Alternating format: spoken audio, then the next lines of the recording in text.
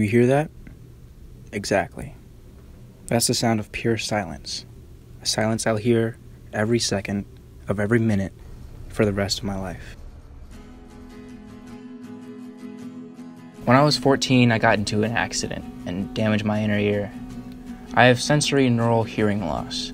This is when the cochlea and the auditory nerve is damaged, so it's unable to communicate information to my brain. Oh yeah, did I mention that I skateboard? I took a walk and just felt the snow touch my skin. It was beautiful. So I'd research and I'd check out books about hearing disabilities or anything to do with ears. I'd never find my answer. It gave me time to appreciate the little things, just like how I enjoyed the snow for that short moment. I need to appreciate the random people in school. I need to appreciate the animals, the colors of life, architecture. So I'm still gonna skate.